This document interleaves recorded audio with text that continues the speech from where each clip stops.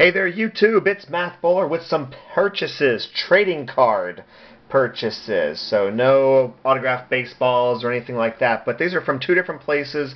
The first one I have never talked about before. It's called the Baseball Card Shop.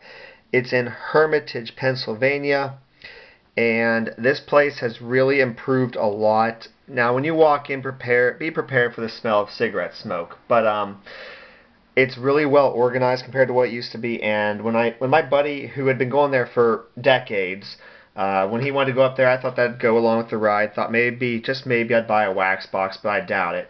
The seller actually had a lot of singles for sale, and they're all half off whatever price tag was on it, which is, I'm assuming, book value. So I picked through the baseball cards that he had, which were separated by team. And when we walked in, he had his own little promotion saying it was something like it was free trading card day or whatever. So long story short, I got a free card. But yeah, I'm just going to go through these cards with you. I also bought a 3,200 count box that he assembled right there, and it was, with after tax, $80.05. So I bought a ton of singles here. I don't know how many. I'm going to guess 50. But I bought some cards that were just generic Pirates that would literally be sold just for maybe get signed in person, or TTM, like, you know, Doug Drabeck, I'll get signed in person, Steve Cook. But there are good cards toward the end, so just bear with me through the Pirate cards here. So most of these guys I can get signed, like I said, in person or through the mail. So maybe in a year from now, every one of these cards I've shown so far will be signed, because they're all gold. The first couple weren't, but these are gold cards, and they're half price, half off of whatever the sticker was. Alright, now Matte Caps, I had some recent success, so I thought I'd pick up that one. This is one of those rediscover tops. They took an old card, you know, and maybe you can see that.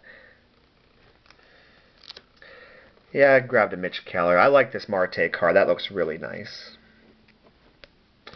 And then I picked up 3 of these.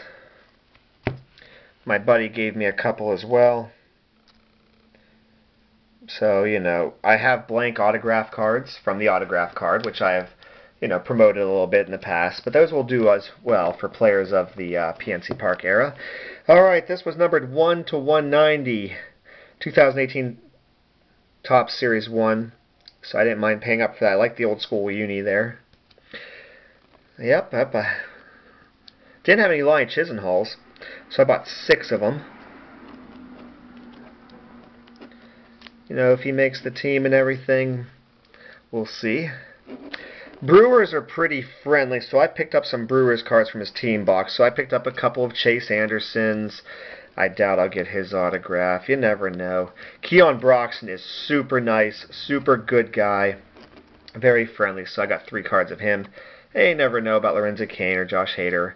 I don't even remember if Jimmy Nelson's still on the team, but okay.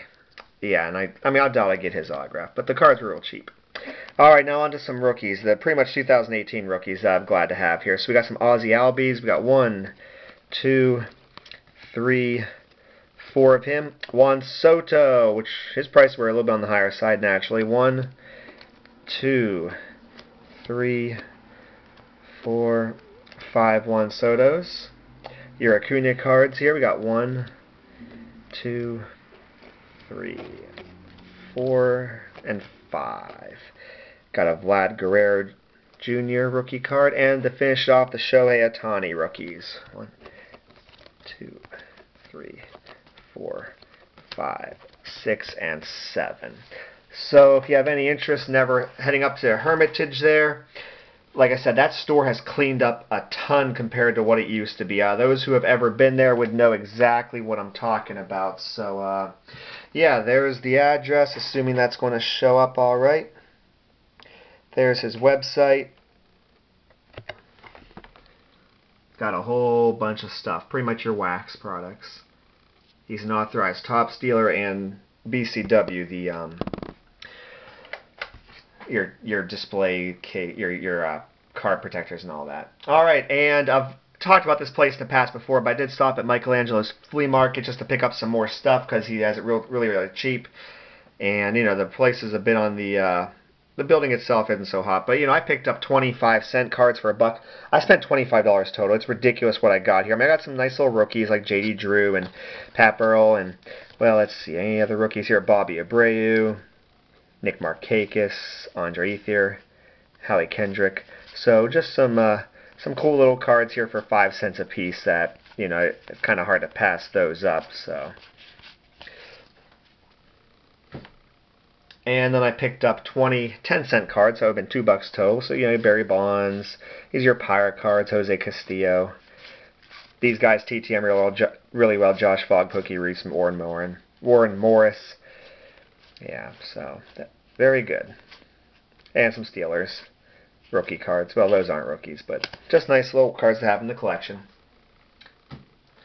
Gets a little bit better as we go. We got 9 quarter cards here. So Kevin Newman, you know, eventually I hope to get those autographed.